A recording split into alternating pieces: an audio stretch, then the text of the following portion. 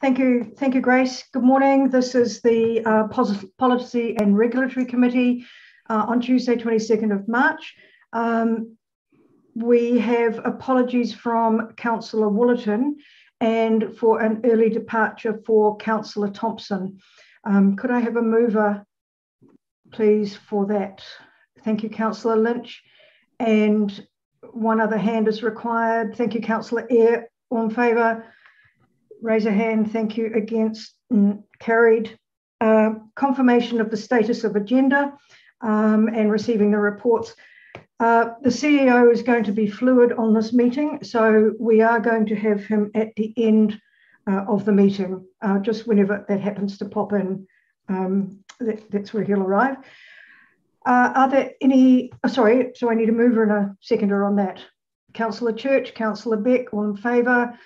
Hand. Thank you. Carried. Disclosures of interest. Are there any disclosures of interest? Councillor Church. Yes, report number 6.8 for the constitution of the DRC as deputy. Thank you very much. Are there any other disclosures of interest? No, right, then moving on. We come to the confirmation of minutes of the meeting held on the 21st of November. Seems a long while back, but that's on page 5. Can I have a mover for that, please? To move. Thank you, Councillor Beck. Oh, in voice. Thank you, Councillor Beck and Councillor Thompson. All in favour? Raise a hand. Thank you. Against? Carried. And then the second one is on page 16, which is the minutes of the meeting held on the 8th of February. And if you recall, that was the Easter trading policy hearing and deliberations. So that's come to us to go to council. So may I have a mover for that, please? Somebody that was at the meeting. Thank you, Councillor Gibb. Mayor Allen, again, all in favour? Hands. Thank you very much. This is a very good one for your arm muscles today, I tell you. And carried. Actions register. So that goes to Ms. O'Gorman, I think, whom I can't see. Oh, yes, I can see you. Over to you. Sorry, I've got lots of light behind me, but I don't know how to get rid of it. I'm a little bit dark. I am here. Yes, we'll take that as read. The updates are there. And if anyone has any questions on those, I see we've got Melissa here for 1 and 3. And I don't think Phil's here, but Roger's here if we do have any queries on number 2, but we can pass any queries on. Just on that number 2, is there a reason that that's in policy and not infrastructure? Is there something that's eluding me here? I have a feeling it was one of the discussions we had last year that triggered that conversation, and I can't remember what it was about. It might have been, I can't remember. It would have been triggered by another conversation that was relevant to the Policy and Regulatory Committee. We can move that to the infrastructure. Look, if that's preferred. I'm very happy for Councillor Patterson to have it, and I suspect he is quite happy to receive it. There we go. Madam Chair, I'm happy to have that in infrastructure. It probably fits better, but I do think there was a conversation around it. It might have been around about COVID and affecting staff, etc., and some of the projects that have been affected. So that brings back a memory. I'm just wondering whether it is still relevant, or whether it is something that would come up in infrastructure anyway. Roger, is that one of a project that would be updated in infrastructure? It might not even need to remain on the action register. Right. No, sorry, I was just trying to work out which number 2 you were talking about. So we're talking about the page 22. Page 22, number 2. Northern Resource Recovery Centre to remain on the register pending. For our staff can now get access to the site. Currently engaging. Budget this year. So what's the specific question about that one? That's a project that's ongoing, part of the LTP. My question was why. I'm very happy to have it there, but does it sit more comfortably within the Infrastructure Committee? Absolutely. It's a project that will get updated in infrastructure, yes. Well, let's give that one back to you, shall we? Yeah. Okay. Councillor Beck. Close it. Yes, thank you. Just on number 1, and Melissa, I'm trying hard not to throw you under the bus, but if you could answer on behalf of your team, I'm a bit surprised that external policies, which by their definition are something that external people should know about, will not be available until the end of the calendar year. It's only March, for goodness sake. That's a long time to wait. Well, that's what it says in the update. I'm just wondering whether, in fact, we should, just PDF whatever we've got, whack it up there, and then if corporate planning want to do a tidy up for consistency, etc., replace them as we go. My thoughts exactly. So I can speak to that one, Madam Chair. I think that the comment came from last calendar year. I do remember writing that quite a while ago, which is probably why it references the end of the year. We are still working on it. So the problem that we have is quite a number of the policies are essentially one-liners or a resolution. So from our perspective, they don't really warrant a policy, but their title is something policy. So that's why they have been categorised as a policy, which is also why we're hesitant to put them up on the website at this stage. But if that is Council's desire to get them all up there, we can continue to work through them. I just think these are things that we actually expect our people to, our communities to be aware of. And you'd hate to think that that someone would have to do an OIA to find out what our policy on something is if it's an external policy. So yeah, I'd be very much encouraging it getting up there as quick as possible. Thank you. Councillor Church. Yes, I agree. I mean, the whole discussion originally was around transparency. So even if it's a one-liner as an external policy, they're not all out there. I agree. If we put them out and work, if you want to work on them, but yeah, to me, I thought it was quite a simple process of here's our external policies, put them out there and review them, or even, we could have will be reviewed in the next year or something like that to let people know if there's a difference. But to me, it was all around transparency. But just going on to that segue of those policies, I just wanted to flag, through you, Madam Chair, is with the district plan coming in, whether any of the overall policies will be changed or impacted by the new wording, for example. So I know, say, lifestyle blocks, village living to large lots. So just flagging that, I'm not sure if that's will be impacting our policies going forward and how many of them will be impacted as an overall. So it's kind of a concern I have. I can respond to that one, Madam Chair. So, sorry, just an update. I have, Anthea has confirmed that we have done enough of a tidy up so we can put all of our external policies up on the website as soon as possible. Councillor Church, with your question around references to the operative district plan, I had this conversation with another staff member yesterday, particularly with regards to our bylaws. So we are aware that, particularly with regards to, as you say, zoning and references to country living or the rural area, that will definitely have an impact on our bylaws.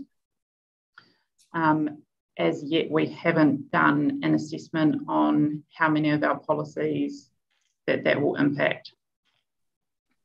So ask Madam Chair, perhaps, because it's quite important if it's affecting a lot of our bylaws or potentially, they would just perhaps get an overview sometime in the future as a reference in a future agenda through you.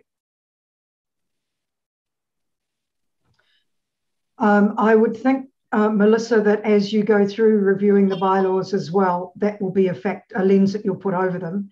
And the question is, are there retrospective lenses that we need to take account of? So yes, that's a process that we are currently having discussions with legal to determine what the impact is and the changing of terminology. So just update us perhaps at a future meeting. That would be great. We can do that. Councillor Eyre. Thank you, Madam Chair. I very gratefully received the financial assistance policy, so that could be removed as an action possibly. been on there for a few meetings now, that action. All right, we'll remove that. Thank you. Thank you. Mayor Allen. Yeah, just back to that further point around terminology, just realising in the district plan, it doesn't change the status of the land, it's just what it's called. So it is only a terminology issue. So I think it doesn't justify running off and changing it because of the terminology. It is still what it actually is. It's just been given another status name, that's all. But when the review takes place, the new terminology should be brought into place at that particular point. Thank you. Mr. Evanhoe, I saw you there before and you dashed away. It's your turn now. Oh, thank you, Madam Chair. Yeah, I mean, just following on from Melissa's point about legal review, because that terminology changes, a lot of them are based on the national planning standards. There's a fairly clear crosswalk in some cases between what a zone was called and what it shall be called under the new national planning standards. So I would hope that, but it is a legal question we need to find out, but I would hope that an outdated reference isn't automatically invalid in a bylaw if there's a clear crosswalk under new legislation that we've implemented. So just to provide hopefully some reassurance around that. Excellent, thank you very much. Now we're moving on to page 23, which is the earthquake-prone buildings consultation. And we've got Melissa and Mr. Ballack, who I think is loitering down. Yes, I see you now. Thank you, Madam Chair. I can start and speak to this one.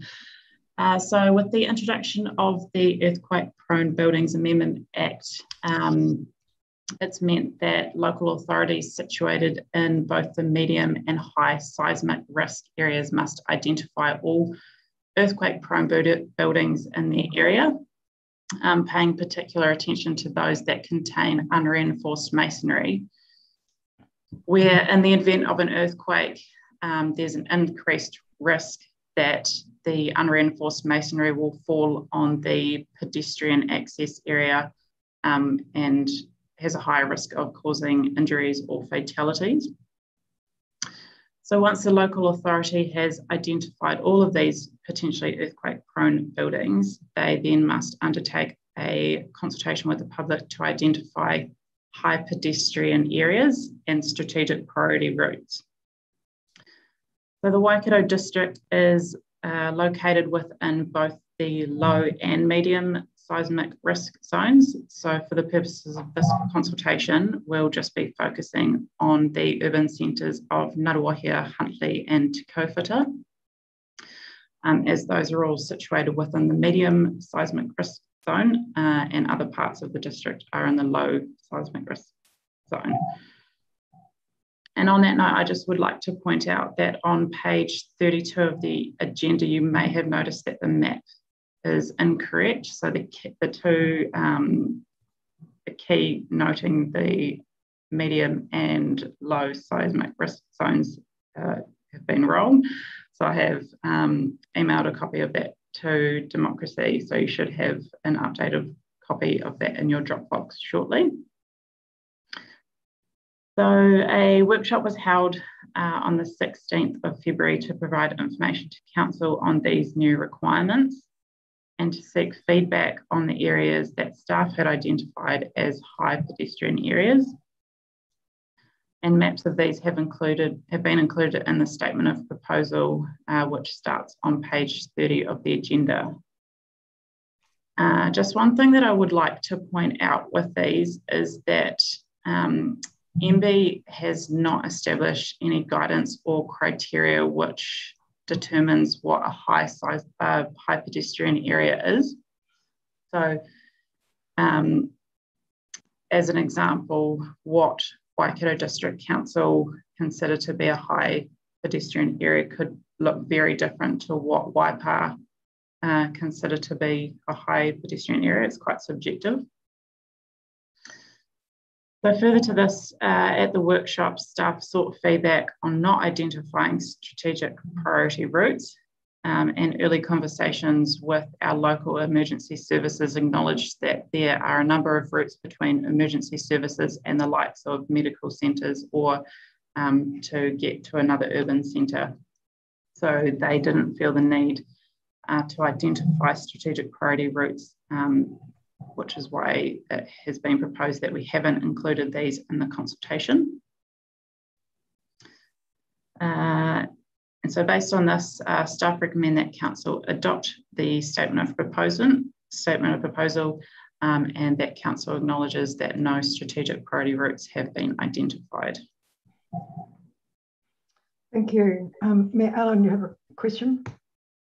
Yeah, probably a few questions actually to try and get a better understanding here. So I'm looking on the map on page 33 that shows Riverview Road in Huntly and of course across the other side of the river is Great South Road. Now, we've identified these as high pedestrian area in correlation with what we originally set out to do is to identify hazardous walking areas with veranda overhangs and masonry buildings.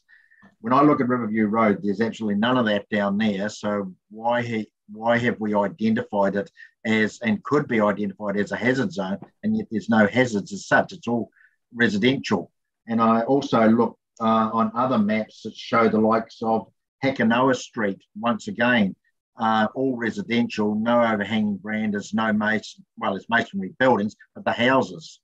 So what I don't want to do is put a policy or whatever we call this in place, which actually puts an unfair burden on people in a residential house when they go for a consent, and Merv's team look at this and says, oh, you're in a high hazard zone, footpath area, so now you have to do this, this and this because you're in that area. What I don't want to do is put another roadblock in the way for people to replace their roof, veranda or whatever that is on their flaming house. So through you, Madam Chair, Your Worship, that's not the intention of this, to make it more difficult to get a building consent. So Riverview Terrace / Road, there was a building on there that my consultants identified as a high-risk building. So it's merely a matter of identifying whether that building is URM or unreinforced masonry or not. It may be that we don't have any, that we don't consider that a high pedestrian route. So residential is out. It has nothing to do with the earthquake-prone formulas, the way it's assessed. It is only buildings with unreinforced masonry, commercials, those sorts of buildings. So Hakanoa Street, there must be a building on Hakanoa Street that meets the criteria for an unreinforced masonry building. That'll be why we've got that in there, sir. Yeah, and look, and that's fair enough, Merv, but the trouble is you've included all of Hakanoa, and I know what it'll be. It'll be the old butcher's shop and the dairy about halfway down Hakanoa Street. So why have we included all of Hakanoa Street? The same as Riverview, and I think I might have raised this one in the workshop, was the Mormon temple on the corner there. Yeah. But it doesn't include all of Riverview Road. It's right beside the bridge. And I know this sort of stuff goes through and then it comes down to interpretation by somebody, and it could be one of your team in the future, Merv, or it could be anybody, interpret this, oh, it's a hazard zone, so we've got to treat this differently. And in actual fact, it's not. It's somebody who took a yellow line and went a little bit further or identified a site on that area, but it's not the whole area. And that's what worries me a little bit. No, so I think, sir, with all due respect, you're becoming confused. It's not going to be a hazard area in terms of a building consent. No, I know that, Merv. Yeah. So it's just I appreciate that. But we start here, Merv, and over time we end up there. And that's what worries me. Once you open those doors and then it comes down, changes. If we've got a hazard on Hakanoa Street, identify it, and I know where it is. It's the two little shops down there. And the hazard on Riverview Road is the Mormon church on the corner, if it is verified as that, which I think it probably is. Just identify them. Don't identify everything else that's within a radius of it, effectively. That's all I'm saying to you. Okay. But I'm seeing this correctly, that our role here is to identify the high pedestrian traffic areas. Yep. Yeah. Yep.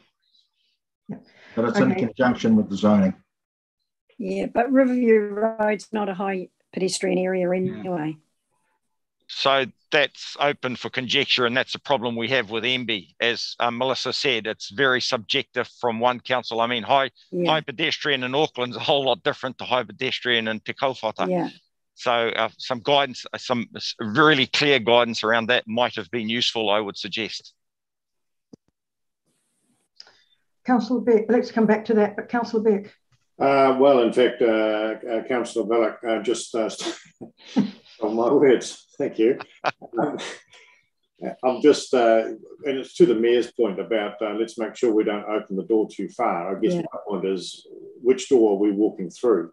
You know, if there is confusion about MB's definition of high foot traffic, let's be very careful that each council doesn't say this is high for us, so therefore we need to go out and consult and etc. When actually, as Merv has so eloquently pointed out, that you know, Queen Street's very different to you know, Queen Street Auckland's very different to any street in our district, and we just need to be very careful. We're not just saying high pedestrian volume for us and therefore all that follows. I guess I'm getting increasingly uneasy and thinking that maybe our first consultation should be with MB, not our public, not our ratepayers. Let's get clarity around what that actually means. And if we can't get it from MB, which is a bit of a cop-out, do we need to talk to our fellow councillors, maybe through, I don't know, mayoral forum or something, and tell MB what our definitions are more broadly, and if we let them then object if they don't agree with that definition that they themselves failed to provide. Otherwise we get people all head up and concerned and whatever, along with being over-consulted, consultation fatigue on something we're not actually quite sure, you know, we've understood correctly what the requirement is due to the ambiguity of MB's instruction. So I'm going to go to Sue O'Gorman. Ms. Moana Tuwhanga, I understand you're next in your hand's up for next. Yeah. I guess my understanding is that we do have quite a tight time frame on this. So we do have to go, and Melissa, you can correct me if I'm wrong, we do need to go out to consultation on this. What I'm hearing is that potentially we might shrink some of the high traffic areas identified based on the location of the identified buildings. We'd have to check on the legitimacy of that, I guess. But just remember that if a high traffic area, and again, please correct me if I'm wrong, Melissa and Merv, but a high traffic area, all it does is it means that the unreinforced masonry buildings, their repair, upgrade, has to occur earlier. I think that is the only implication of a high traffic area. That's the only consequence of an unreinforced masonry building. It doesn't affect anyone who's not in an unreinforced masonry building at all. And all it does is it brings forward their requirement by a few years to upgrade. Is there any clarification you wanted to give on that, Melissa or Merv? No, I think that's 100% correct. So yeah, that's what it is. Yep. Right. Okay. So, Ms. Moana Tuwhanga. Thank you. It seems to me that the policy we're discussing two things and then trying to merge them together. So we're talking about pedestrian traffic and we're talking about buildings, and somehow we try to push them together. Because when I look at Ngaruwa here, the place where I see a lot of pedestrian traffic is on the way to the high school, and it must be the same in any community, the road to the high school. So, you know, pedestrian traffic, that's one thing. The effect of unreinforced buildings, that's another thing. And I don't know that I don't know that the way we're trying to push them together in this conversation is working quite right. Thank you. Thank you. Councillor Gibb. Thank you, Madam Chair. I'm just disputing Galileo Street, actually, because the only building that I was aware of that possibly was under this is Memorial Hall, and we've since been told that it's not as serious as what they first thought. So where else on Galileo Street is one of those buildings. So I can understand the other high traffic areas because there are quite a few of older commercial buildings, but not on Galileo Street. So unless Councillor Patterson has a different opinion, I think we need to take that Galileo Street out of the consultation. So we'll come to that shortly. Councillor Beck and then Mayor Allen. Yeah, thank you. I'm still not quite sure that we need to consult at all, and I'm just wondering, given Sue, your comment about a very tight time frame, I just hate for us to be doing the wrong thing because we have to do it quickly.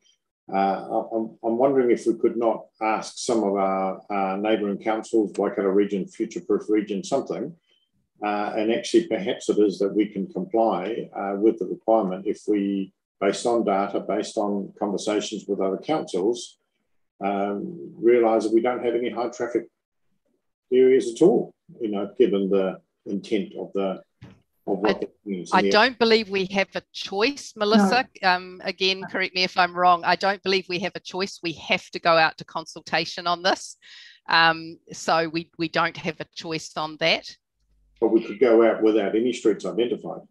The consultation, if you look on page 23, under the executive summary, the second paragraph, the consultation is regarding the identification of any parts of public roads, footpaths or thoroughfares that are near to or contain unreinforced masonry. Yeah. I think that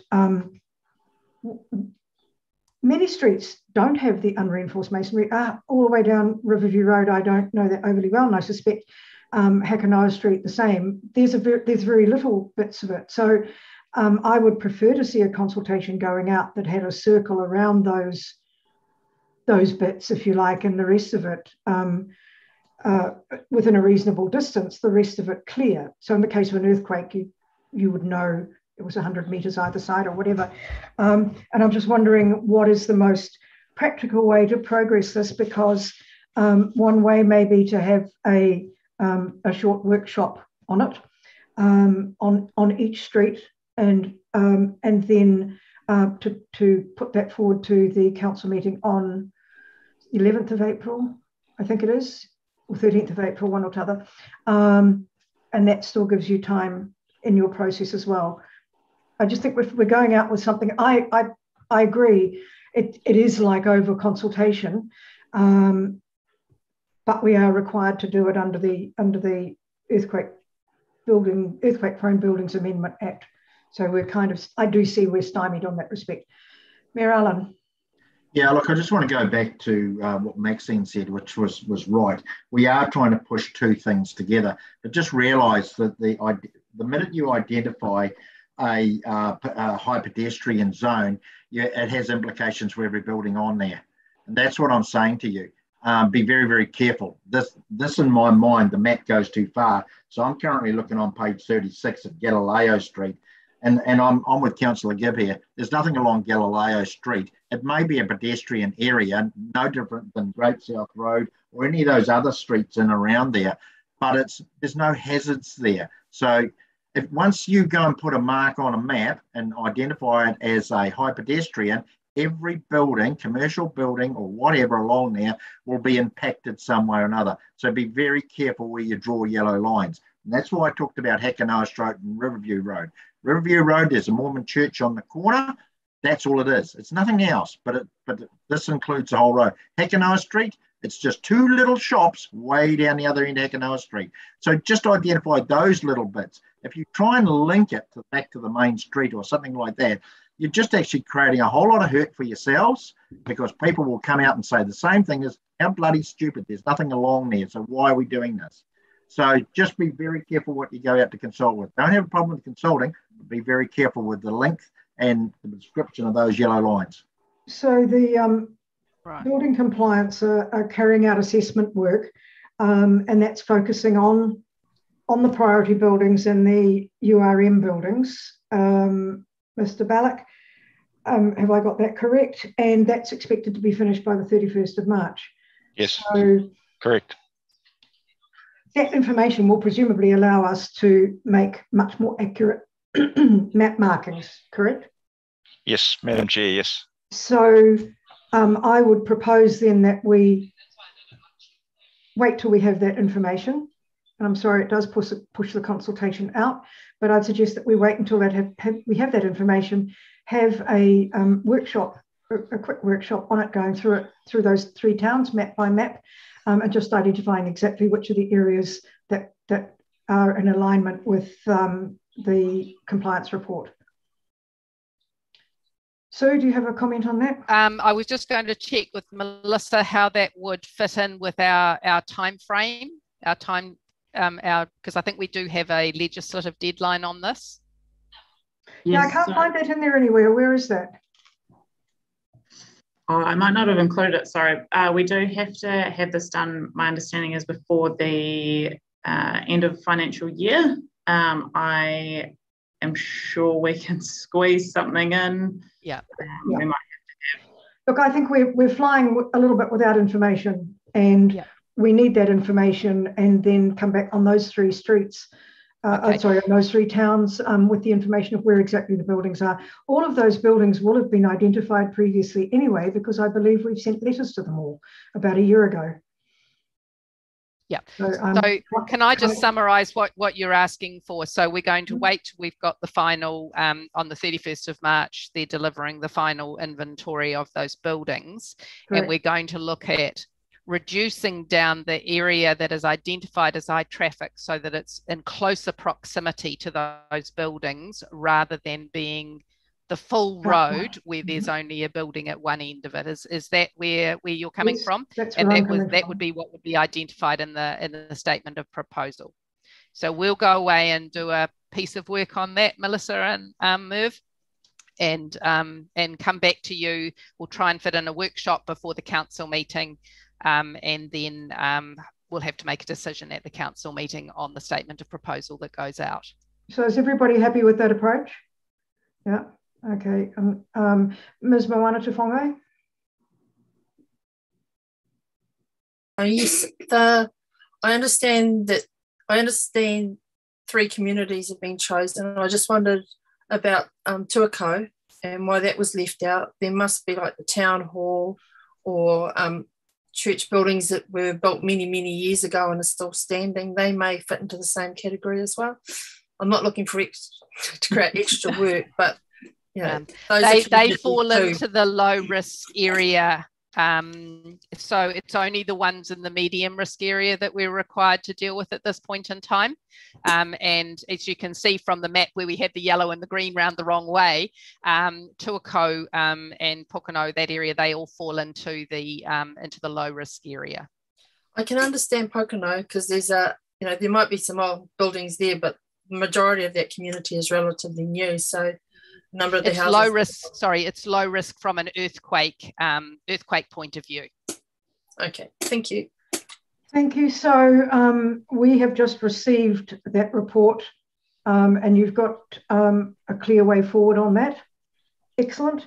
Now up to again, Melissa, with your on 6.3, the policy and bylaw review program, please. Madam Chair, so you will all be aware that there has been a huge amount of work put into this work program, both by staff and elected members, with a number of hearings and deliberations been happening of late. But what I really want to focus on with this report is the Forward Works program. So we do have a number of bylaws that are coming up, and we're just about to start the review of these. And these include the cemeteries bylaw, trade waste and wastewater, reserves and beaches, and the public places bylaw, which includes provisions such as parking and mobile trading. So we do aim to commence these reviews shortly, and we aim to have them reviewed by early to mid next year. However, we do note that with the majority of these bylaws, they do contain subject matter that we're anticipating to generate a little bit of interest from the public. And so therefore, they might take a little bit longer to review, and also acknowledging that from our perspective, there will be a little bit of downtime through the election period as well. So the staff recommendation for this report is to seek feedback on the way forward or on the Forward Works program, and just wanting to get feedback on whether or not there are any bylaws that Council would like to bring the review forward on. However, I do acknowledge that the reviews that we are talking about, or that I've just mentioned, they are all in their 2-year grace period, so they are required to have the review completed by, they vary, but they are sort of between May and October next year. So we do need to get onto those ones anyway, but I'm just seeking feedback on whether or not there is any other bylaws that are causing problems at the moment that we might be able to switch out. Thanks, Melissa. Councillor Eyre. Thank you, Madam Chair. Not specifically in regard to your Forward Works program, but more in regard of the road closures policy. I'm sure you have, but just ensuring that you're including Fed Farmers there as a stakeholder in that discussion as well. Perfect. Thank you. Councillor Church. Thank you, Madam Chair. It's really more of a question rather, is around the easements policy. I'm just thinking of so much growth that we've got going on, and because it's date approved was December, this is on page 50, the bottom. So that was approved in December 2014. And with the growth, I just wonder if we've had, if it's working well or not.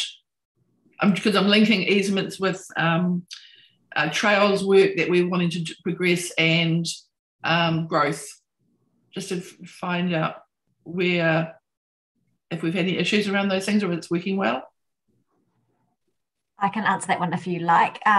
This is a policy that's been a bit tricky to find its owner, but I have managed to do that in the past week. So I'm hoping that there'll be a bit of progress on being able to update that policy so it is still relevant. Okay, right. So we anticipate, just because I'm trying, we're doing quite a lot of work in that space around connectivity. So is that staying in the schedule or is it coming forward? I just see Roger nodding your head. So just a bit of feedback would be helpful. Yes, it will stay in the schedule. I don't know, Roger, if you've got anything extra to add after our email conversations in recent times. Yeah, thank you. Thank you for that, through you, Madam Chair. Look, this policy basically, as Councillor Church has rightly pointed out, is quite an important one to provide legal protection for various things, whether it's electric cables through public spaces, et cetera, et cetera. The main players in this space are the strategic property team, the waters team, the roading team, and the land development engineers. So looking at where waters is going, we really need to work out, is there need for a couple of policies in this space in terms of we want to make sure that there's a fit for purpose policy that covers essentially our roading assets, our open spaces and facilities. And we need to have something that waters can take with them to Entity B. So there is a review planned for this. It is working okay at the moment, but it is due for a look. So we have the right team starting to tune into what do we need to do. So I hope that kind of answers your question, Councillor Church. Yeah, thank you. Madam Chair, just one other question on it. And this is for Roger as well. But yeah, I flagged also connectivity, because that's more of a community connectivity, those spaces for those stakeholders in those easements. Just on page 57, you've got under your name as the policy owner as the refuge collection and disposal policy. And I just wonder, are you anticipating that we're going to have some workshopping on that? Rubbish rates and roading out, things that people are particularly sensitive about. Second to the bottom one on page 57. That one there. Yep, go. So I was just going to say that one there is being proposed to be revoked. That will be the next agenda item. It's out of date now and has been replaced by the waste minimisation plan. So, all right, yeah, got it. Okay, sorry. Okay, so yeah, so all of the things that were in it carried forward appropriately in that and the other one. Yep, great. That's okay, thank you. Thank you, Councillor Beck. Well, you're most welcome, Madam Chair. Melissa, having thrown you under the bus, I'm going to try and pull you out from the next two oncoming ones. Firstly, could we take a like a sort of a leaf out of the zero harm approach and say that if we've got near misses, i.e. if we've got things that have generated complaints or tension or staff work or whatever, then those are the ones that we should pull forward in the work program. In other words, make it easier for ourselves and fix things that are generating friction now. Is that something that you could maybe talk to monitoring or customer service requests or something about? There might be some guidance there. Would be hopefully a constructive suggestion. Because I look at this list and I don't really know what's more important than anything else. I mean, they're all important. That's my first point. My second point is the second oncoming bus. There's actually a lot of reviews here, and I'm genuinely concerned about our community's, one, capacity to actually digest all of this, and two, enthusiasm to appropriately respond. So I think we need to do some quite careful thinking, and I'm sure you are, Melissa, about how we best do this. You know, do we dribble them out and then people think they've done it, but actually it was a different one? Or do we bundle them up? Do we have a sort of a mega review? Do we tie it to the elections? Do we actually go out at the same time and try and say, hey, there's a whole lot of stuff going on in the local government space at the minute. Please have your say on who represents you and on these policies. It might be a terrible idea, but we just need to give thought to how this amount of consultation will actually register with our community and engender positive engagement. Good point. Through you, Madam Chair, that's definitely something that is always on our radar. We do, where appropriate, do try and bundle up like consultations. I think there is an advantage with the set of 5 bylaws coming up that through different ones, they do have different stakeholders. You know, trade waste and wastewater, generally not the general public that we're targeting for that one. And although cemeteries, as an example, we do open it up broadly for public feedback, it is the crematorias and the funeral directors that we tend to target with that one as well. So I definitely hear what you're saying, and we will take that into consideration around timing of consultation for these. I think you make a very good point, Councillor Beck.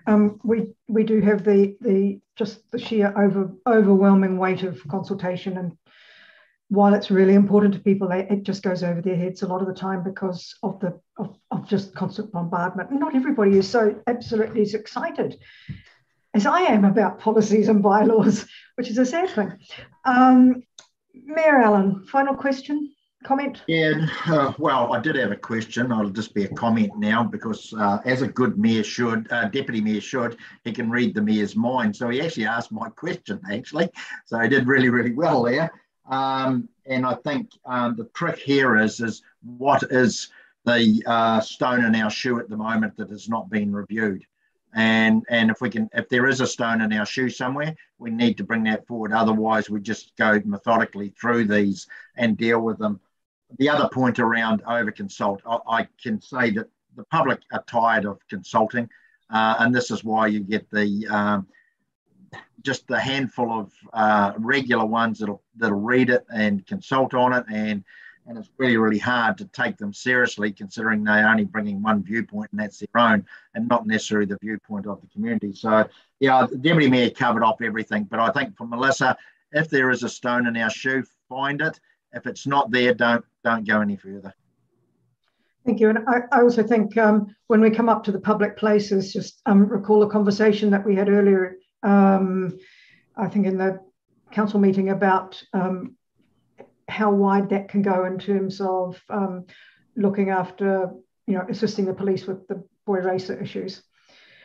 Okay, we've actually succeeded our recommendation, which is that we provide feedback. Thank you, everybody. You've provided very good feedback, but can I have a mover that we do provide that feedback?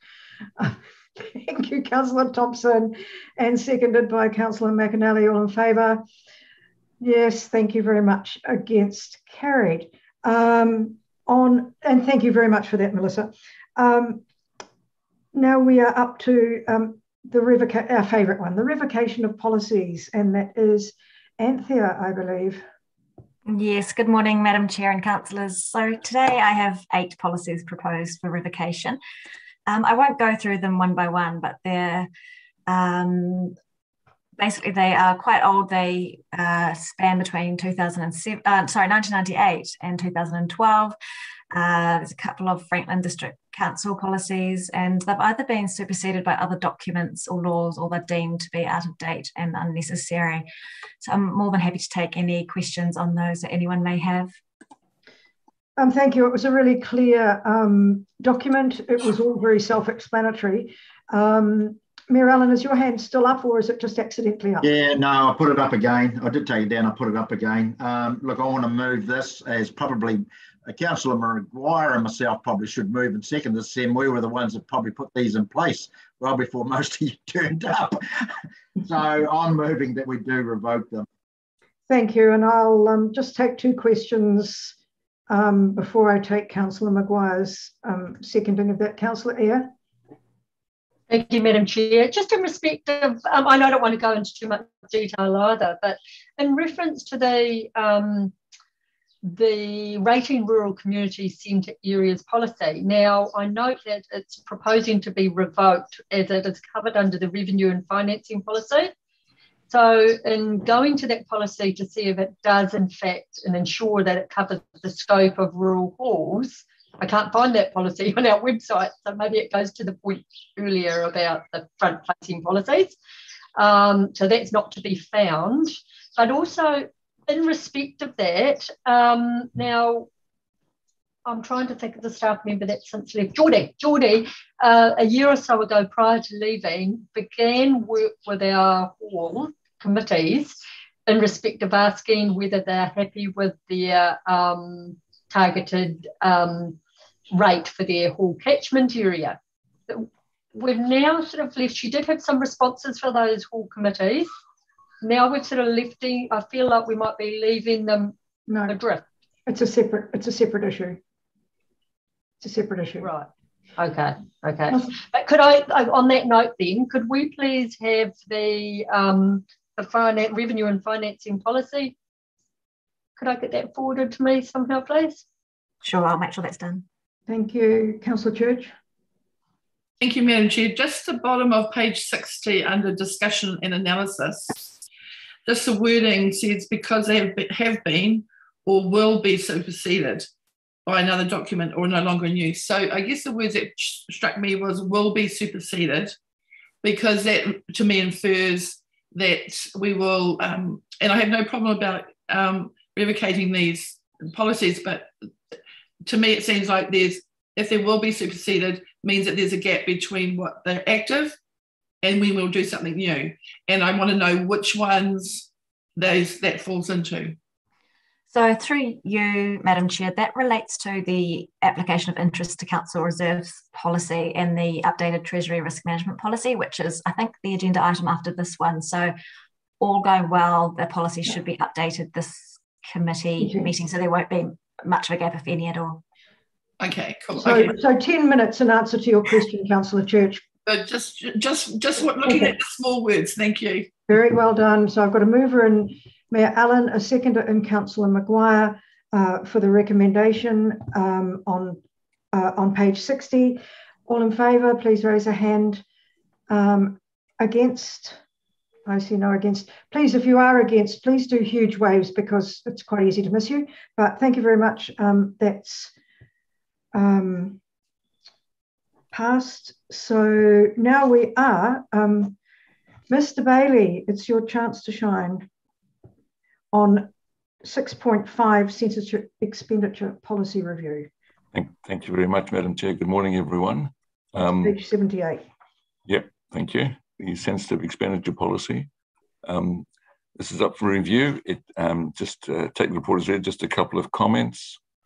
The audit New Zealand report for the year ended June 21 made reference to updating our sensitive expenditure policy, and we've included their recommendations in this document as well. In the review, the reviewed revised policy draft has been through the Audit and Risk Committee, who have recommended it to this committee, to in turn to recommend it to Council to adopt. There's nothing major in terms of changes. They're outlined in the report, and the new policy, draft policy, is attached. So I'll take questions if there are any. Thank you. This was thrashed out in quite some detail in Audit and Risk. Councillor Smith. Yeah, I assume this takes into the likes of the credit cards and so on. I see in stuff this morning a major expose of the Bay of Plenty councils of what the credit card expenditure and the likes are being. So it does indeed, Councillor Smith, if you look on page 87. Well, I'm not looking at it because of my IT issues that I've had trying to get onto this meeting. So I'm not going to explain that, why I'm not looking at it now. But the reality is I'm just asking a question, and I think Mr. Bailey has nodded. So thank you, Mr. Bailey. So I can just reiterate that we've tightened up a lot on the credit card. You will remember that we had a little bit of exposure in terms of an attempted fraud by third parties on the credit card. So that was went through how many credit cards do we have, Mr. Bailey? Just one. And that's with the Chief Executive, is it not? It is locked away in the office. I'm the only person that has a key to it, and it never leaves my possession when it's out of the locked cupboard. Thank you. Well, you're like the keeper of the nuclear bomb suitcase. Councillor Beck. I think we show extraordinary prudence and fiscal responsibility in having a single credit card for an organisation of our size. But yes, as a member of Audit and Risk, I think we went through this very carefully, and as such, I'm happy to move it, Madam Chair. Thank you. Councillor Church. Yes, thank you, Madam Chair. The top of page 163, and I know it was being gone through carefully, but my question, this one question on this one is, if a maturity profile is outside the limitations beyond the 90 days, it has to be approved by council, which is obviously a good thing. But within what time period? I think that we should actually be clear about what that time period is on that page 163. So there's 3 points I want to make. That's number one. So that's actually not in this policy. This policy that we're looking at is page 78. Yeah. Is it not? I thought it went on to that one. We're still on that one. And okay. All right. I'll come to that one next time. Thank you, Mayor Allen.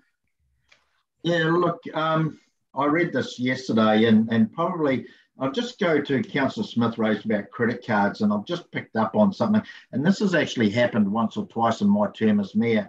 So when I read in the second line, the credit card spending limit of 20,000, good as gold, and the maximum limit per transaction of 2,500. Changes to these limits shall be approved by the Strategy and Finance Committee. Problem being, a number of times we've needed to do a transaction greater than 2,500, and I've carried the damn thing for the council on my credit card, which is just stupid. We create these barriers. So might I suggest in that situation, if it arises again, that we double that limit up to any transaction up to 5,000, and anything within the parameters of the 20,000, if need be approved by the mayor or the CE with prior approval. Otherwise, you've got to wait to actually go to a committee meeting to actually get approval to do a transaction greater than 2,500. And this has happened a number of times where I've carried the can, and I shouldn't be having to, no mayor should actually have me to use his credit card because the council one's not sufficient enough. Mr. Bailey, do you have any comment on that? I will take the mayor's comments on board. However, I have not personally rejected any requests for payments of more. No, you haven't, Colin, but it was prior to you. It did happen. And of course, remembering the credit card probably hasn't been used in 2 years anyway. If it might have, I don't know. But at the end of the day, quite a number of times I've carried the can for council for several thousands of dollars, many thousands of dollars from time to time. And I don't think it is actually, you know, I'm capable of doing that, but it's not good practice either. And I'm all about protecting the credit card. And I don't think, in no way think a mayor should have a credit card. And I found that article yesterday with great interest. But in saying that, I just think sometimes we set up barriers for ourselves. $2,500 doesn't buy you much these days if you've been down and got groceries lately. So, you know, just realise that I think there needs to be, somebody needs to have some discretion there who is not necessarily the committee. Otherwise, fancy holding a committee meeting to actually up a credit card to actually purchase or buy tickets or something online. I don't know what it is, but it is. I just think there needs to be somebody that has that discretion in them. And if there's not the trust for the mayor or the CE to be that person, I don't know who it is. I just raise it as an issue as past experiences. And I suggest it was probably looked at in terms of our appetite for risk in terms of fraud. Would that be correct? Yeah, look, possibly was, but in saying that, I agree with it, but I just don't think that limit per transaction is right, considering 2.5K buys you stuff all these days. It is a shame that we did not actually have this conversation through audit and risk because yeah, I think I missed the last meeting. That was the trouble. Yeah. It's already gone through there. Ms. Moana Tufongo. Thank you, Madam Chairman. I'm surprised that there's only one credit card at council. Now, I'm currently on 2 boards where I have credit cards. The rules are really, really tight around them. We don't use them all the time. But if it saves finance a lot of time in the processing, I'm surprised that there aren't purchase order cards for staff as well. I mean, that's been with Waikato Regional Council when I used to work there, I don't know, nearly 20 years ago. So if the processes are tight, it can save a lot of time in the finance area, and it can have better control over spending too. So making that comment, I'm just thinking about if that was to be introduced in the future, would this policy be enough to cover that as well? Through you, Madam Chair, our appetite for risk is extremely low, and our tolerance for fraud, well, we have no tolerance for fraud. Our credit card transactions typically are 2 or 3 a month. That's all.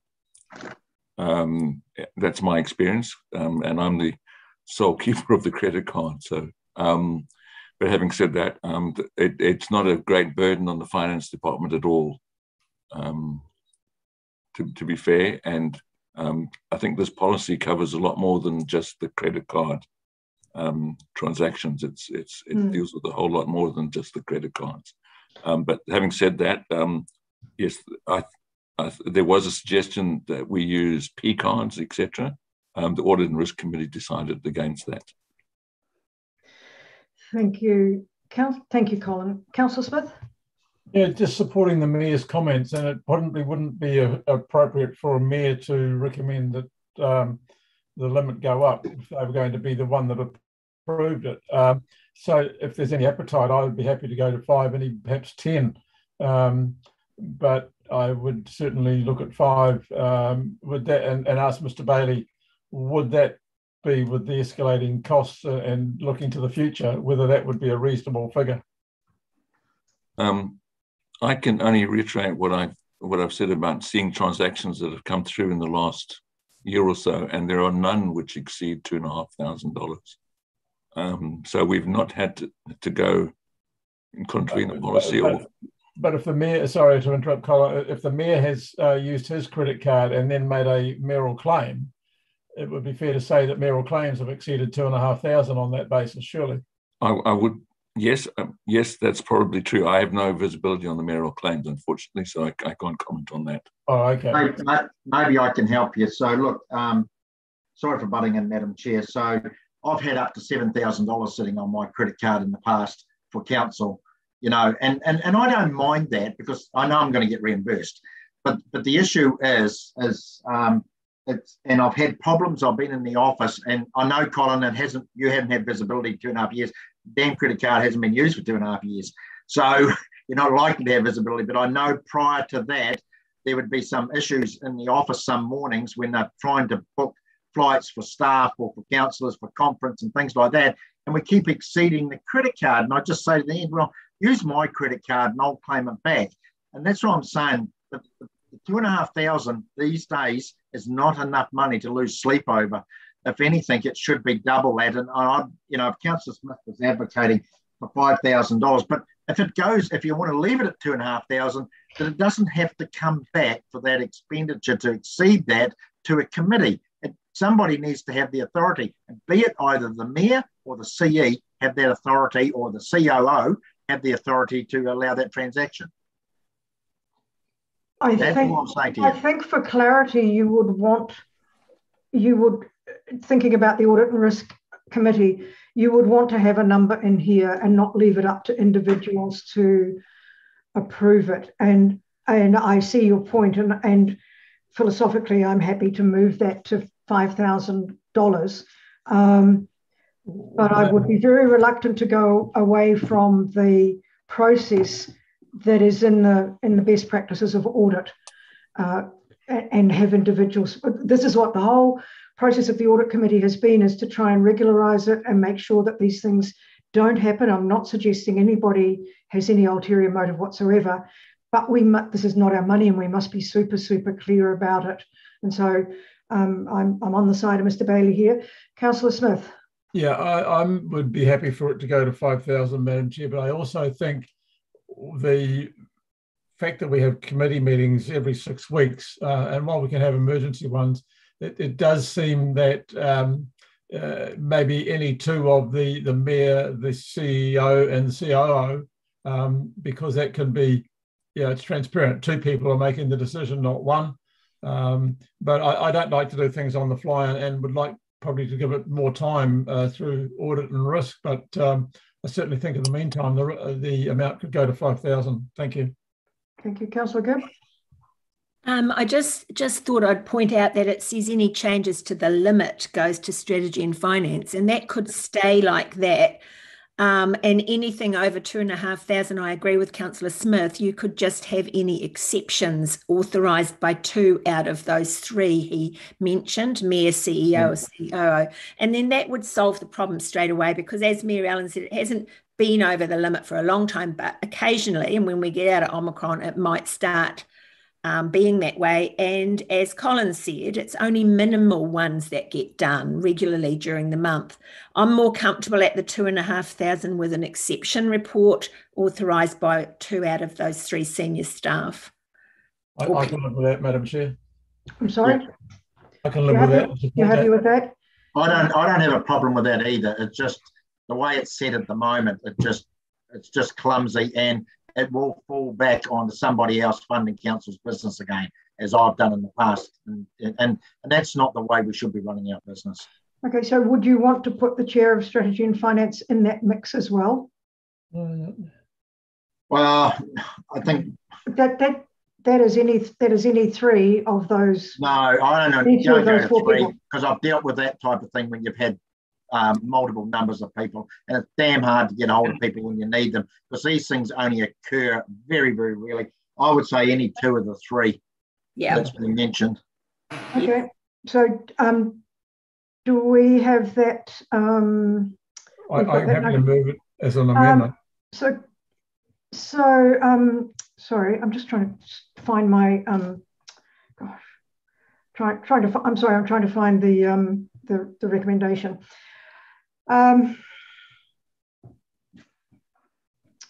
Okay, that it's adopted.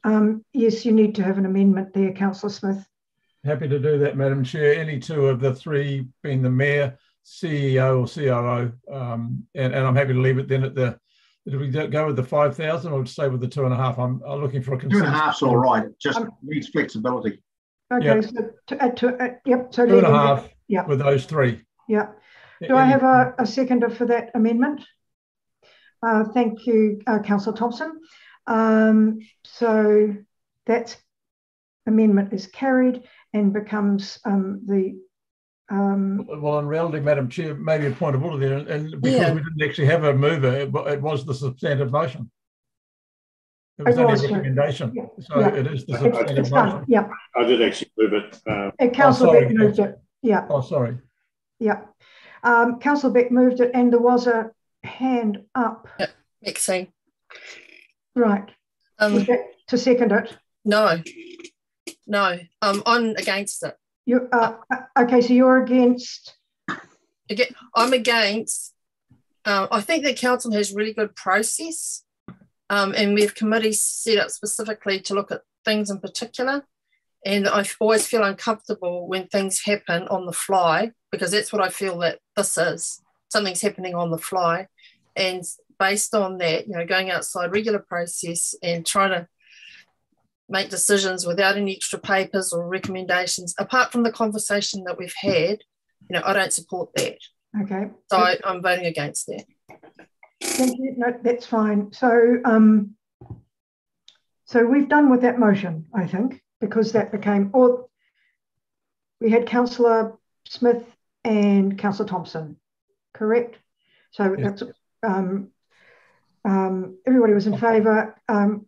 Ms. Moana Tufongai was against, and that's carried. Thank you. Well, that was sensitive. So 6.6 now is the Treasury Risk Management Policy Review, and that is again Mr. Bailey, and on page 97. Thank you very much, Madam Chair. So this policy has been reviewed, and it has been workshopped twice with councillors, and it is we've actually used PricewaterhouseCoopers, our Treasury consultants, to review the policy and advise us on this. The changes are laid out in the report.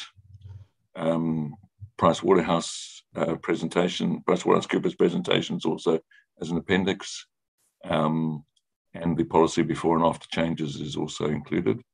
A lot of the changes are legislative and make no difference to the operations of the policy for us. But we have some Treasury benchmarking changes which we've been through at both workshops. So I'll take the report as read and take questions. Thank you. And this one's also been through the Audit and Risk Committee, yes? Yeah, thank you. Thank you. Any questions on Ms. Moana Tufongai? Is your hand? No, not up. Okay. Councillor Church. Yes, Madam Chair. So just making sure I'm on the right page this time. Is that page 108? So part of this, if I'm reading my papers right? Correct, it is. Yes, thank you. So at the bottom of that, just one point is, it says in the last point of number 11, monitor Treasury exposure on a regular basis. So just my question is, I don't actually personally feel it's specific enough. Like on a monthly basis would be more specific. But I'm happy to get some feedback from Colin. Okay. We look at Treasury at the most simplest level every day. In other words, we look at bank transactions and our forecast. We have a cash flow forecast, etc., which is a rolling 6-month period.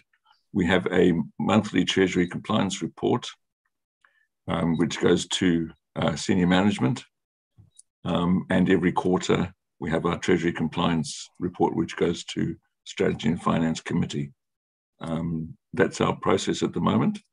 And yeah, so if you want something more specific, we can put something of that nature into the document, if you wish. I think it sounds pretty comprehensive there, Mr. Bailey. Councillor Beck.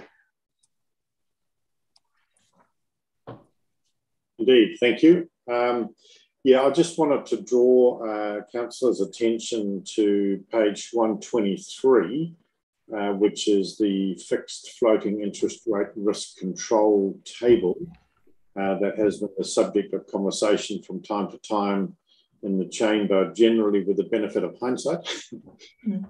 So this is the table where we attempt to look forward, and I note Councillor Woollerton is an apology for this meeting today, but he's in particular showed interest in this table. We just need to be comfortable that this represents where we would like to be looking forward, with the absolute certainty and guarantee, I think, Colin, that we will get it wrong on occasion, but we'll attempt to be more right than wrong by staying within the minimum and maximum fixed range. So I just wanted to make sure there was clarity around that, because it is impossible to always get it right, but it's about taking a prudent position on behalf of council. And so if we approve this policy today, we just need to be comfortable that this is one of those key components within it that we need to be aware of. Thank you. Thank you. Councillor, we tested those parameters very clearly with Pricewaterhouse on a number of scenarios. And we found that those were the correct parameters for what we would anticipate could happen in the future. But you're right, there could be instances where we are unforeseen circumstances, etc. But we've tested them. We've run a number of scenarios through the modelling, and those scenarios, those parameters appear to were the clear winners, if you like, in terms of covering the risk going forward. And I'm reminded of the quote from a Nobel-winning physicist who I can't remember just now the name of, sadly, who said that predictions are always tricky, especially about the future. And I guess that's also true, in this space. But with that, I'm happy to move it, Madam Chair. Thank you very much. Do I have a seconder for that? Councillor McAnally. That's fine. Okay, all in favour? Hands, please. Thank you. Against? Was that a, Councillor Church, was that an in favour hand or an against hand? I actually had a comment. It was why China was in our portfolio of banking. Actually, that was my question. Oh. I didn't think it was appropriate. That was why I was asking the question. That was what I wanted to do. Why we got China as a bank in our credit, like on page 127. Sorry, I'm Councillor. I don't have the full agenda on my. So we've got a matrix around the counterparty insurers with local New Zealand government, registered superannuitants, local government funding agency, state-owned enterprises, banks of ASB, ANZ, Kiwi Bank, Westpac. But then we've got the Bank of China, which I thought was kind of questioning why we need China as part of that portfolio when we seem to have, I think there's two reasons. One is that they may be investors in the loans that we put through with LGFA in terms of bonds, etc. And I think the other reason is probably historical. So can I take that under review and get back to you on that one? Yeah, thank you. Well, maybe perhaps just give us an update at the next strategy and finance meeting. But it's not a mandated band. No, it's not. No. Thank you very much. That was carried, and we now have page 197, the Enabling Housing Supply Act update and approach from the very sartorial Mr. Evanhoe. It's a great word. I wish I earned it more often. Take it away. Good morning, Madam Chair, Mayor, Councillors, Mrs. Moana Tupangai. We've had a workshop on this topic, this piece of legislation that we now need to respond to. And essentially, while this is a decision report today, I'm hoping it's a fairly straightforward set of decisions. There's a couple noting recommendations around submissions we have made on this and related RM reform legislation.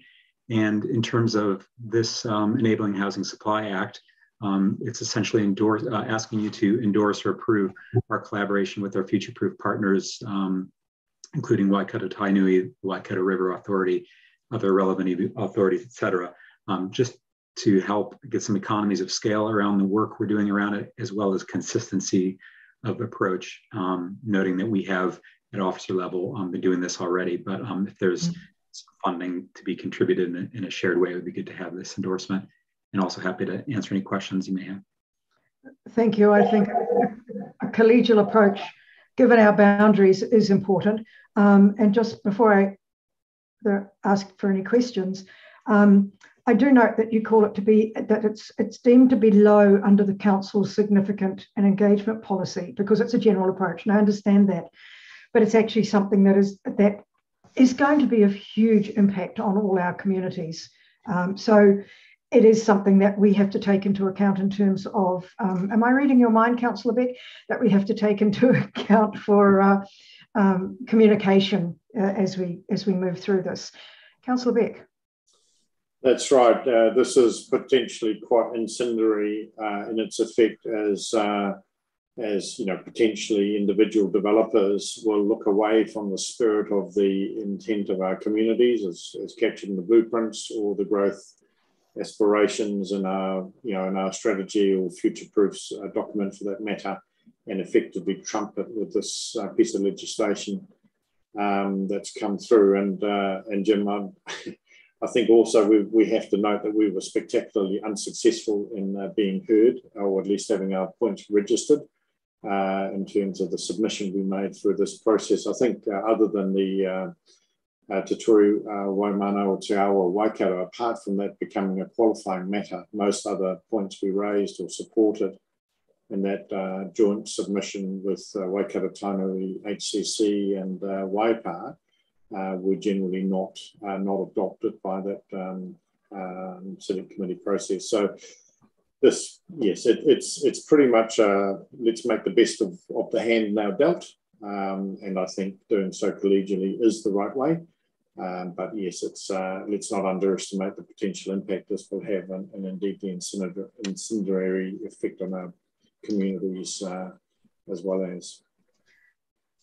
Thank you. And none of this should be, or none of the background should be of any surprise to you. We've gone through this a number of times and had submissions given to us that, Councillor Beck, was that what you presented off to the Select Committee? Yeah, thank you very much. Councillor Maguire.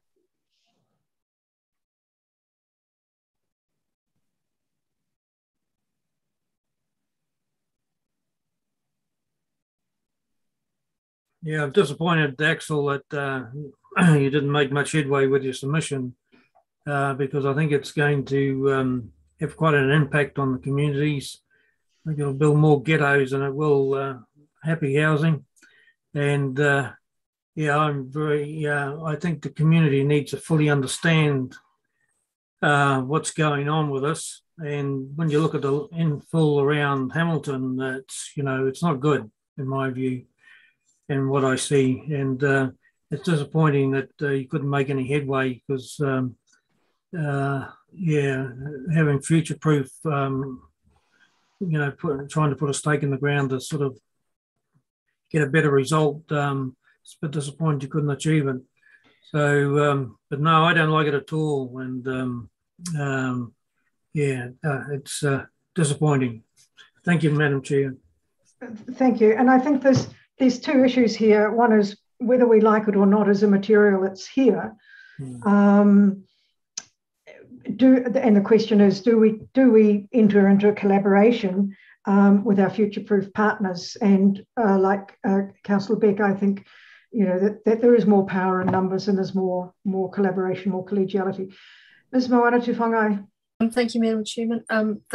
Just a comment. It's really just a comment about future-proof partners. So while Waikato Tainui is the face of Tainui Waka Alliance, the partner is Tainui Waka Alliance when it comes to that space. And Tainui Waka Alliance represents Maniapoto, Hauraki, Waikato, and Raukawa. So, you've got more arrows in your quiver than you realise. So Maniapoto's part of it. So the Tainui Waka Alliance meets, they pick their rep, they generally go with Waikato because most of the ground area covered sits in the Waikato region, but Waikato is not the only partner in the alliance. That's the only point I want to make. No, that's a good point, thank you. Thank you, that's very helpful. Yeah, so there's no other questions. Councillor Beck, you moved that, I think, did you? Yes, and do I have a seconder for it? please. Thank you, Councillor Gibb. All in favour, please raise your hand. Against? Sorry, I don't see any against. Thank you very much. Carried. Thank you for that.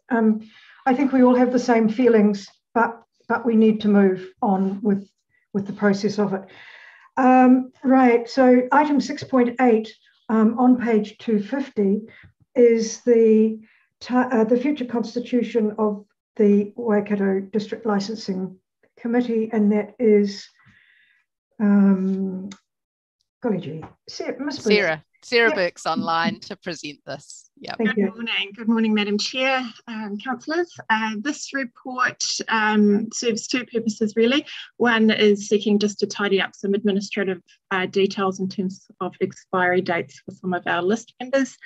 And the second, arguably more important, more philosophical question as to whether or not the Policy and Regulatory Committee is minded to make any changes to the constitution of the District Licensing Committee. And by that, I mean whether or not you'd like to move away from having an elected member of Waikato District Council being the chairperson and move to a commissioner-based approach. Both approaches are permissible under the relevant legislation, which is the Sale and Supply of Alcohol Act, and there's quite a bit of information in this report. I apologise, I did try and make it shorter than it was, but I do like to talk. So on that note, I might stop and let you ask me any questions you might have. We have the power of the mute button. You might need it. But obviously not on your writing, but it was a very good report and it was really helpful. Thank you. Mayor Allen.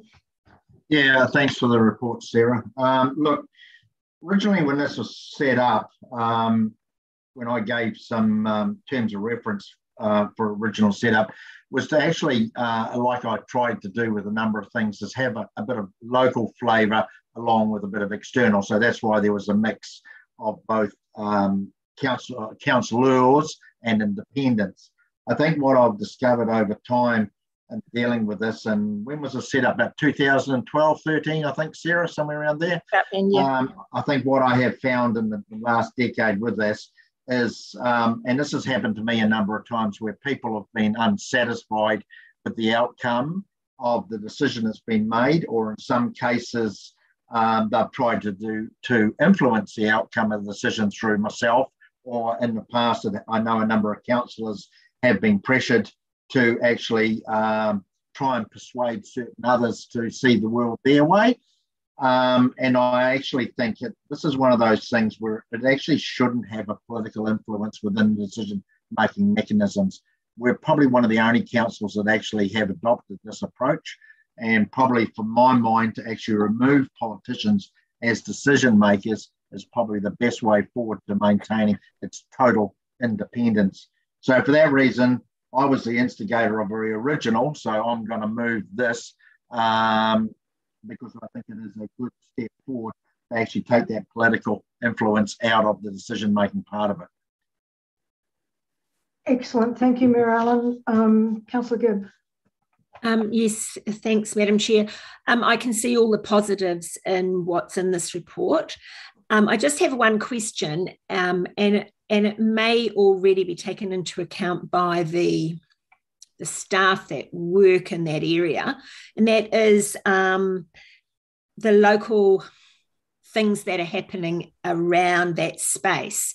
So my only concern is that if we don't have a mechanism to check maybe with the local councillor about local knowledge, then we could perhaps see a gap somewhere. But I maybe Sarah can answer me on that one.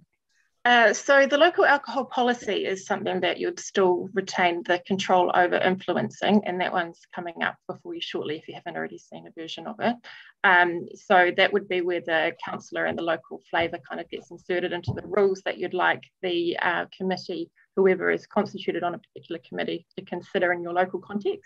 So I think it's not a matter of necessarily losing any control over that side of things. That's my view on that part of it. So I don't think you'd lose anything because you still have the local alcohol policy. Councillor Smith might like to correct me if I've got that wrong. No, I think perhaps not, Sarah. Councillor Maguire?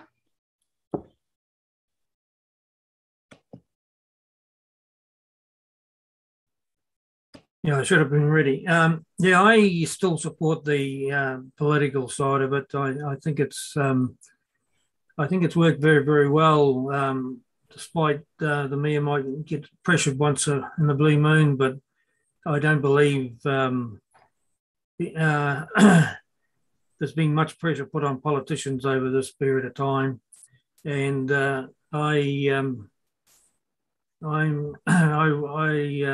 would prefer to, and I will vote against this if there's not a flavour to stick with the politicians.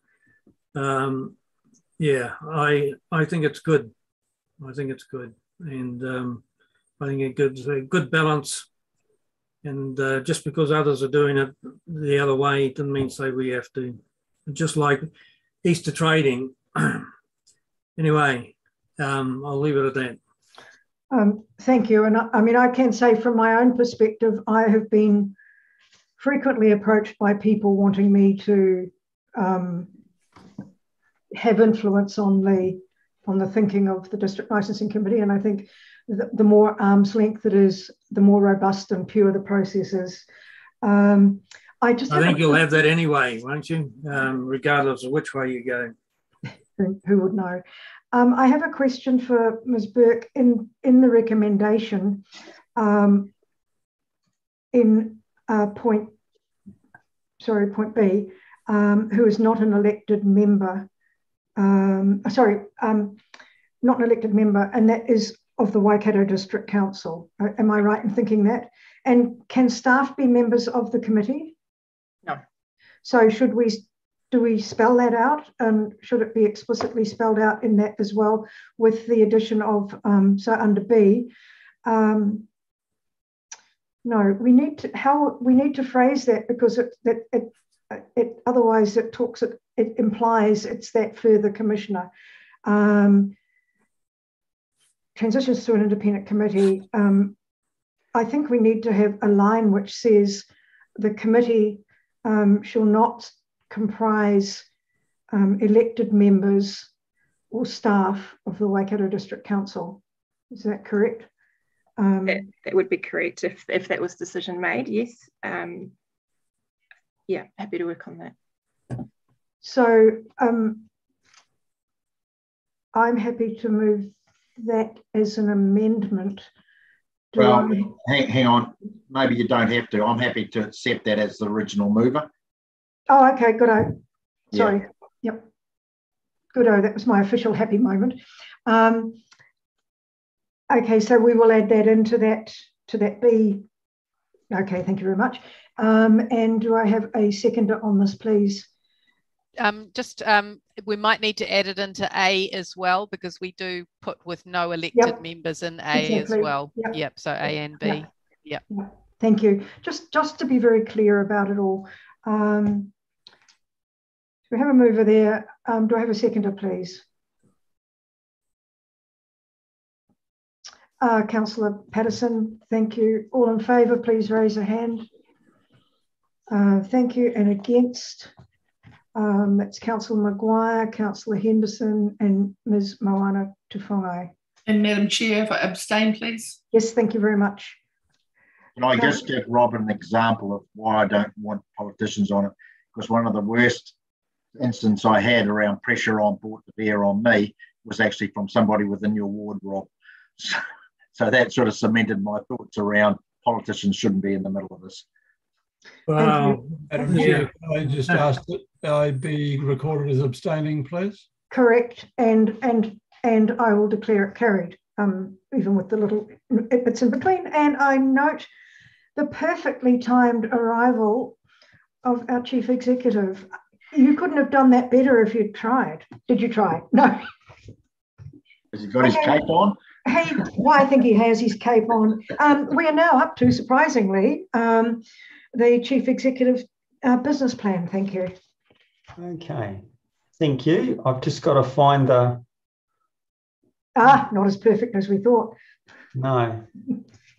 Sorry, I've just had discussions with auditors. Not our auditors, other auditors. Oh. So. Right. Are you feeling all right? Oh yeah, I'm fine. It's just time consuming, that's all. Yeah.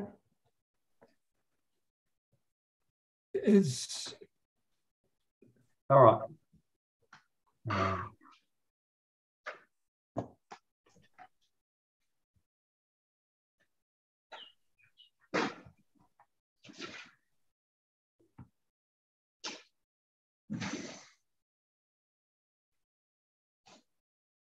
Madam Chair, what item is this?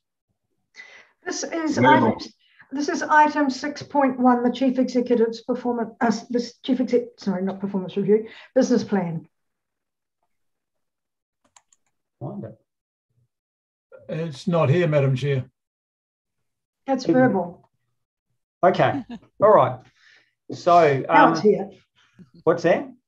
He said it wasn't there, and I said it's verbal, and now you're here. Okay. All right.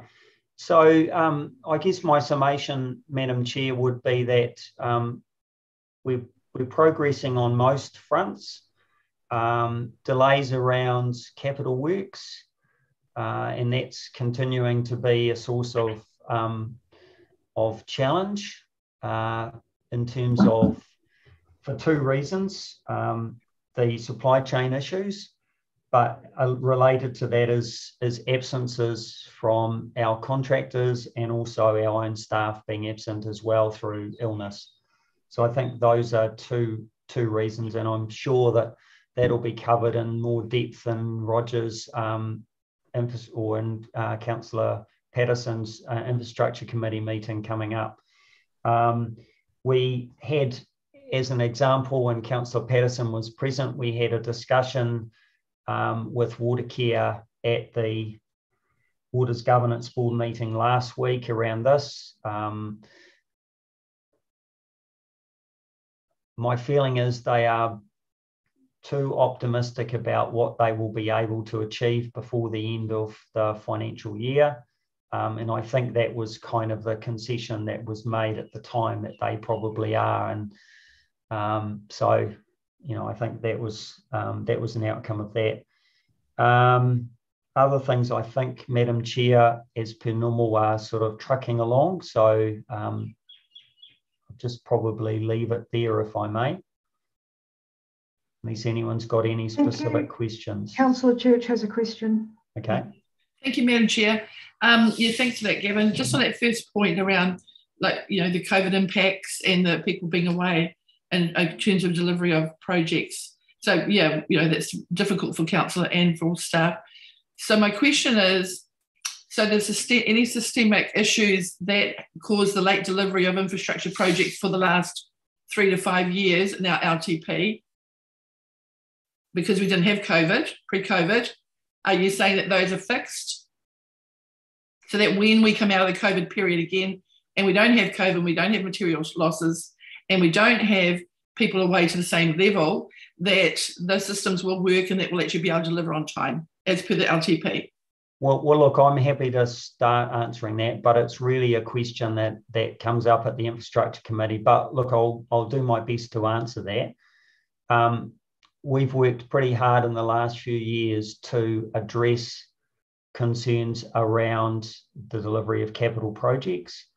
And Roger has outlined that in quite some depth to the Infrastructure Committee in the past couple of years.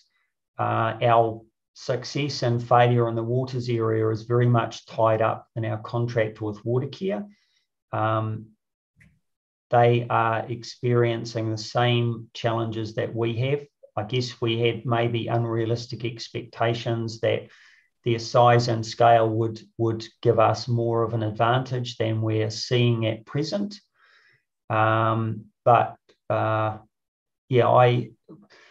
The assurance they've given us is, whilst they are saying that their performance this year is likely to be down on the latest forecast, they are saying that they believe over a 3-year period they will catch up the capital works program. And that's a fairly significant chunk of what's included. So that's probably my summation, Councillor Church. I don't know if Roger wants to add anything to that. Yeah, I probably can, Gavin. Thank you for that, and through you, Madam Chair. Look, the Capital Works program, what you'll hear at infrastructure is we've had a target of about 152 million, including waters this year. And the reality is, year to date, we've spent probably about 35 million, and the teams have all done a forward forecast of what they believe they will spend between now and the end of June. The numbers coming back feel optimistic, and that's what Gavin has highlighted. The teams are saying they believe they'll be able to deliver about 100 million this year. So that means in the next 3 to 4 months, there's another 60 odd million to be delivered. And there is some science behind that. The teams haven't just plucked those numbers, but I think they are being optimistic. Part of the conversation at the Waters Governance Board was around, do you keep encouraging a stretch target with the staff so that they achieve better things, or do you accept, no, it's a really hard environment and we're going to accept a sub level of performance here? So that's not the strategy. We're encouraging the teams to think outside the square and deliver what they can. The question that Councillor Church is asking is, are the systemic issues addressed? And part of the answer to that one is the overall performance better, worse, or the same as previous years, even though we've got the trying conditions we're under? And actually the performance is better, even though we've had the tough conditions that we've got. So I believe we have made some significant gains and inroads. I think one of the things we've clearly determined is to spend large CapEx sums. There is a lot of pre-planning and consenting work that feeds into that, particularly with wastewater treatment plants in the water space. And that's the sort of work we are now doing. So I'm confident moving forward, we are doing better planning on what needs to be done to spend the capital to actually deliver the things to our communities. So short answer is yes, I think things are definitely better than they were. And once the economy and all the challenges in front of us settle down, we'll be operating at a very different level to what we have been in the past. Thank you, Roger. Thank you, Roger. That's really clear. Look, I'm going to move this other questions. I'm going to move to Councillor Lynch. Sorry, Madam Chair, I'd just like to flag the community facilities on that. I'm going to move to Councillor Lynch and then I'll come back to you. Thank you, Madam Chair. This kind of segues sort of to my question. Gavin, can you tell me how many vacancies we have at the moment? I think it's 54, I believe. Okay, thank you. Thank you. Councillor Beck? Yes, I'm just picking up on Councillor Smith's where is this item coming from point, and I must confess myself a little bit confused now as well that I look at it. I'm well aware of of Gavin's report because I've seen it in another forum. But actually, when I look at our public website giving notice of this meeting, the report is listed on the agenda as 6.1, but it's not in the papers as far as I can see. So in other words, we've not publicly notified this item. And in our own Dropbox, it's not on the agenda or in the papers. So I'm just concerned that this is actually quite an important matter. Our community has a great deal of interest in the Chief Executive's report, obviously. And I fear, and Galen or someone from Democracy may be able to assist here, I just fear we haven't actually notified or given appropriate transparency for this matter being on the agenda today, but the paper's not available. Correct me if I'm wrong. That's just my... Thank you, Axel. Well, look, I'm happy to respond to that, Madam Chair. So apologies, I've been away on leave. So I didn't have time to update the report. It is on the agenda as a verbal report. It was either that or not included at all. So, yeah, so all I can do is apologise. But if you remember, Councillor Beck, we normally see this as the performance against the KPIs as well. The big picture plan, and where we're going with it. But the value of it is actually more in the verbal report. And I'm personally quite happy to see it as a verbal report, but I take your point on that. I'm sorry, I wasn't looking for an apology. I was really just saying it's a matter of quite some importance, particularly given the delay in delivery of capital projects, which we've talked about extensively in other forum as well. Yes, I just yes, you're quite right. It says it's a verbal business plan. It's just difficult to formulate questions and repeat, knowing what to repeat and what not to repeat from other fora, because otherwise it looks as though elected members are, I guess, not responding to the comments raised. Fair point. Fair point. I'll leave that with Gavin on that. Councillor Maguire. I agree with Axel there, but the 50 million, Roger, is that due to COVID or what's it due to the normal inability on our part to spend what we allocate? Look, I think we will unpack that in detail at infrastructure next week. That's probably best left for that committee. I think that's more appropriate. Thank you, Mr. McCulloch. Right, so we have, thank you. I think that's, oh, sorry, Councillor Church, did you have another question? Yeah, I did, but I'm happy to bring up, and I just want to flag for infrastructure it's great about the waters, Roger, but it's really, I guess, around those community facilities, because I think we're tracking about between 50 and 60% outcomes as opposed to the budget. But also, I wanted to also say that, you know, I'm very aware that, and I'm in awe of the staff are working incredibly hard and under a huge amount of stress to keep the wheels turning. And I'd like to acknowledge that. So when I'm asking these questions around the future and how we perform, it's underlined with that respect for the amount of work that your team has doing and the improvements made. Good point, and thank you. And we will go into that in more detail in the infrastructure meeting. Right now, what I need is for somebody to move us into public excluded. Councillor Gibb and Councillor Lynch, all in favour.